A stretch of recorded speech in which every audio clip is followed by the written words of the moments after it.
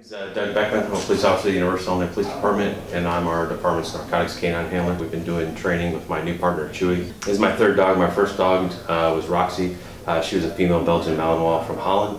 My second dog was a Belgian Malinois Shepherd mix from Holland. That was Quinty, who passed away in April. And then Chewy is a German Shepherd from Slovakia. The name came from Chewbacca, but it was shortened to Chewy, and it ends with a Y. Since Roxy, my first dog, ended with a Y, Quinty's name ended with a Y. They'll find things that are hidden, covered with other substances that a normal officer wouldn't be able to smell or locate. They can find them in hidden compartments, in areas that officers might overlook.